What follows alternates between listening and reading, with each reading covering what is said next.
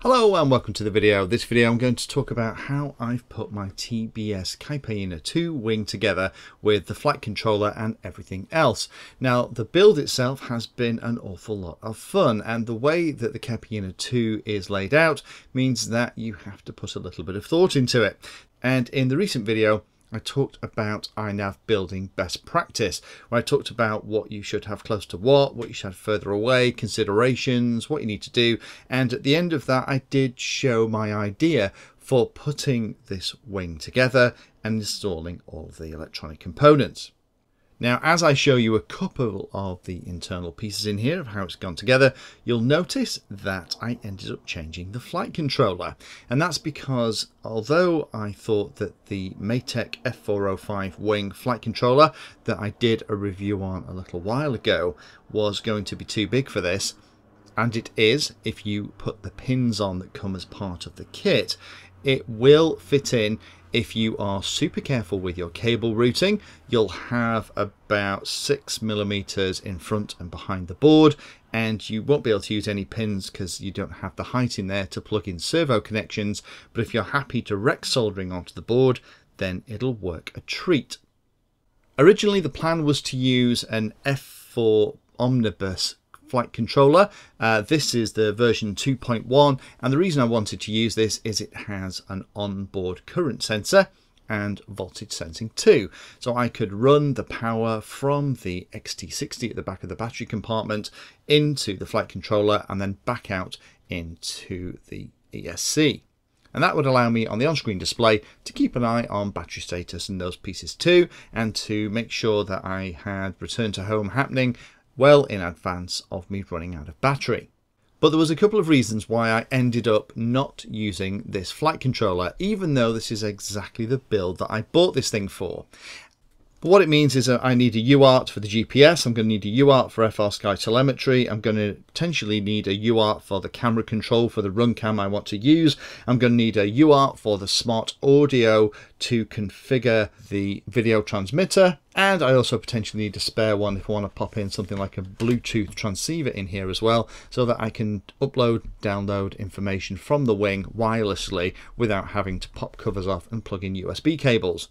You simply can't do that with just 3 UARTs. And in a wing like this, where everything's hidden away, I decided that, you know what, I'll just bite the bullet and put the Matek in.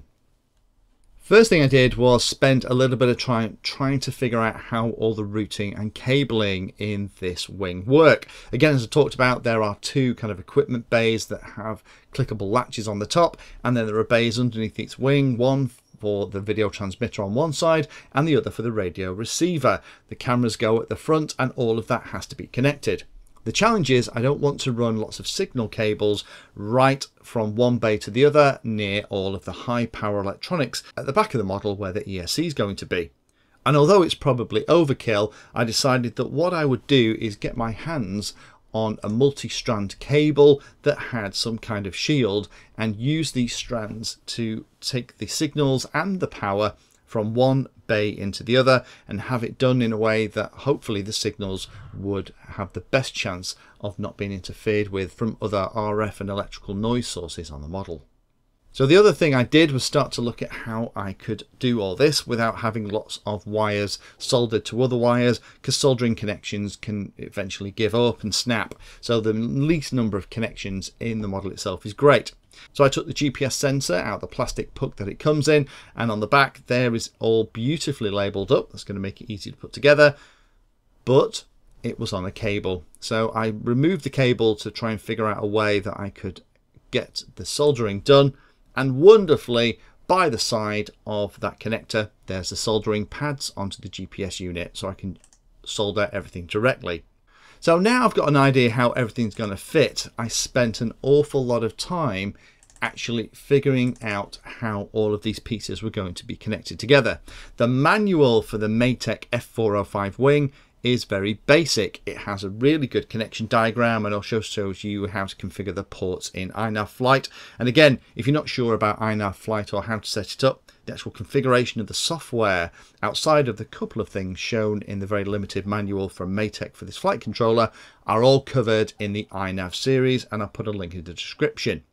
But if I just talk you through what I did, I sat down with a little diagram and I figured out how I wanted everything to be connected. So where the OLED screen that I wanted was going to be, how the GPS was going to connect, what pins I'd need for the receiver, also then where the camera was going to plug in, the video transmitter, how the video transmitter, the smart audio connection was going to fit onto the flight controller, where the servos were going to fit in, and where I'd put a buzzer on as well. In reality, I haven't put the buzzer on. That might be something that I add later. For the moment, I'm finding that I'm not really needing it.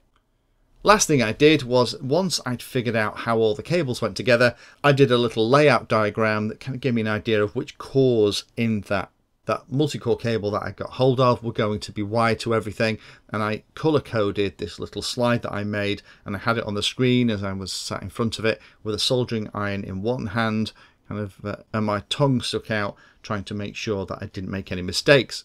The shielded cable that I am using here is actually the kind of stuff that you use to wire up house alarms.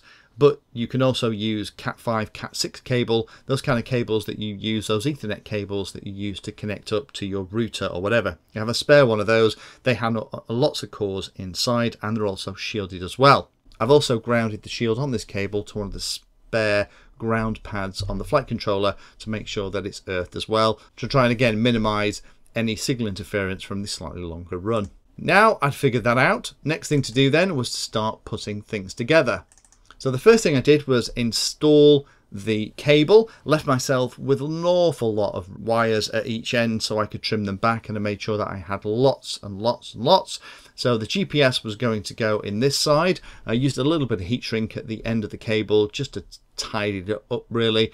On the other side, this is what all the cables look like when they're in place. There's the other end of that multi-core cable, the two connections from the servos, the power leads in and out, and the ESC connection as well. Worthwhile me talking about what I did with the power connection. So on that, what I did was I took out the ESC and power distribution board from the back of the wing. That just comes out with 4 screws, and you just unplug the wires. It's all bullet pointed. And then I removed the heat shrink from the ESC and over the top of the connectors on the power distribution board. And then once I'd done that, I soldered on 2 new lengths of cable using the same cable sizes, and then put heat shrink back over the ESC and over the XT60 connector and fed them all back into the position inside the wing. Once that's done, we can actually start making the ends off, and you can see here it is a little bit tight, so you do have to avoid using any of the pins. I have pre-soldered all of the spots on the flight controller that I'm going to use. 2 reasons for doing that. One, it's going to make the soldering a little bit faster, but also I know that I finished soldering everything up and it's going to the right spot, so I don't accidentally end up soldering something to the wrong pin and then getting stuck later on. So the first jobs then are to start making off the cables from the multi-core that's going to the other bay, and there they are all soldered up. And that bare wire that's in the bottom left hand corner is the one that I'm going to actually cover in heat shrink, and is going to be the one that grounds the shield that's inside the cable.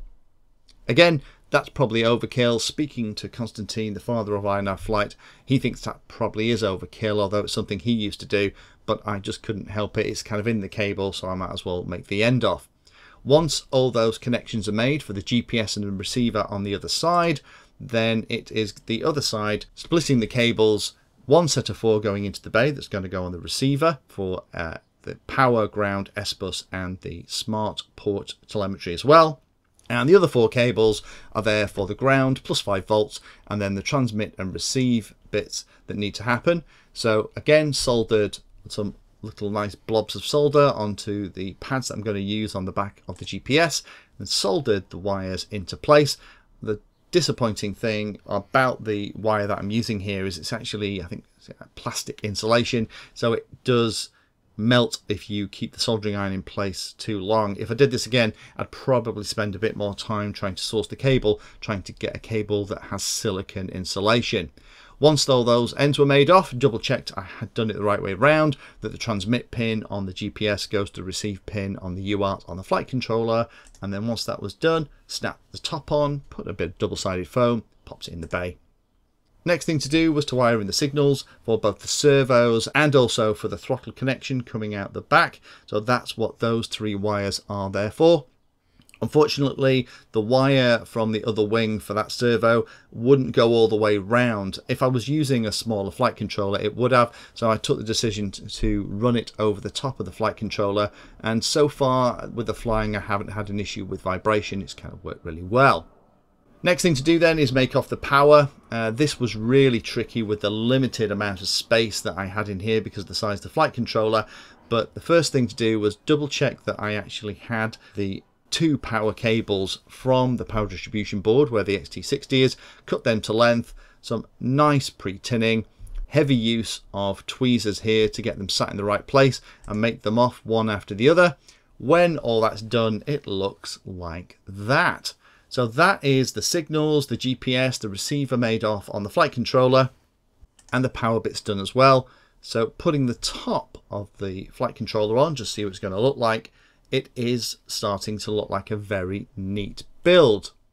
Next thing to do then is install the VTX and the camera. So the camera just pushes home into position into the nose of the wing and feed the cable through so it pops through into the bay.